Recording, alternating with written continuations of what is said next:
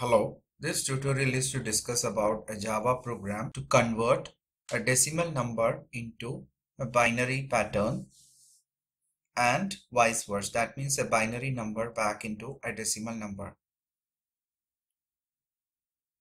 The logic for the program is written inside a main Java class which is named as decimal binary in the main method. A scanner object has been created to read a decimal and binary number from the user. So the scanner object name is SC, which requires the java.util package to be imported into the program.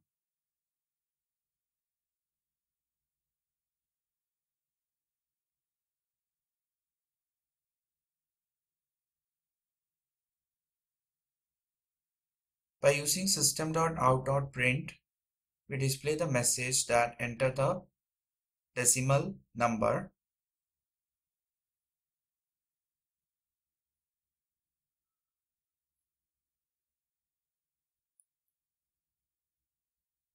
Decimal number can be accepted. That means an integer number can be accepted by calling the method nextInt of scanner class by using its object sc, and the decimal number we have stored in the variable d.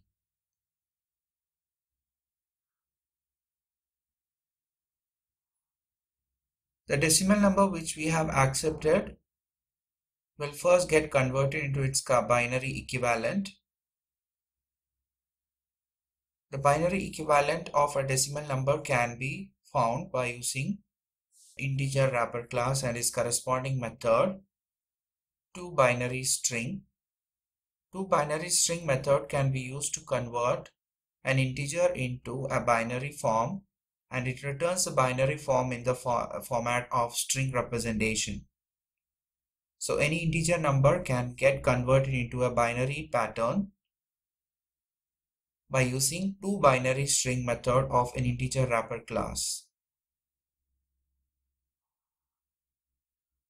And the data will be displayed by using system.out.print method. The binary pattern which we are getting by using integer.toBinaryString method, it is not stored in a variable, it is directly displayed by using system.out.print method.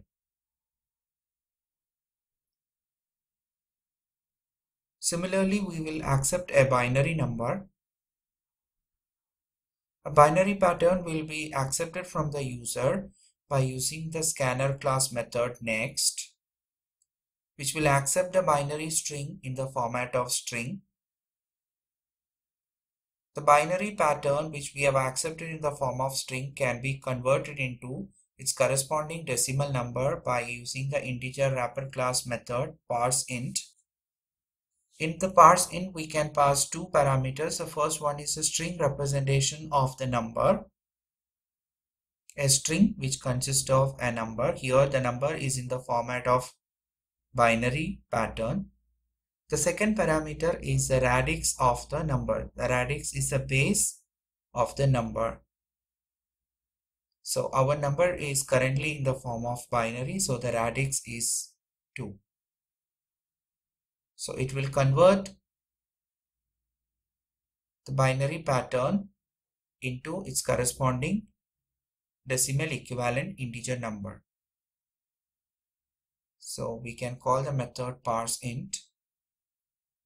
Here both toBinaryString and parseInt method are the static method. That's why we can call directly by using the integer wrapper class.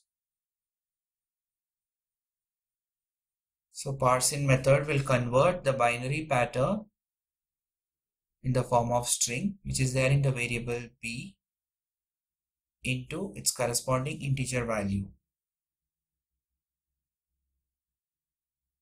Execute and see the program output.